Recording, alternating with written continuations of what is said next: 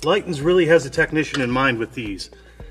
What we're gonna do now, before I route my belt, we're gonna show you the easy button and how it works right now. You can see on this one I don't have a lot of room. This makes it challenging if you're doing this job by yourself and you're reusing the old tensioner.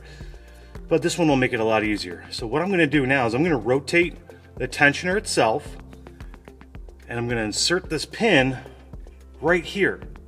It's going to keep the tensioner in place so I can easily route the belt and get it all set up before I release the tension.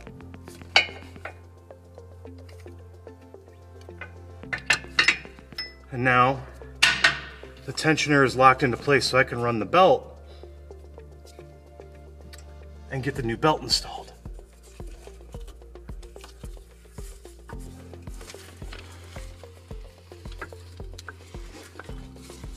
Once we have our belt ran, again, I'm not trying to do this one-handed no more, which is really nice. Take a little tension off that, release the button, pops right out, and there you go. Your tension is set and your belt's installed. Really helpful on these low clearance engines such as this, 2.7.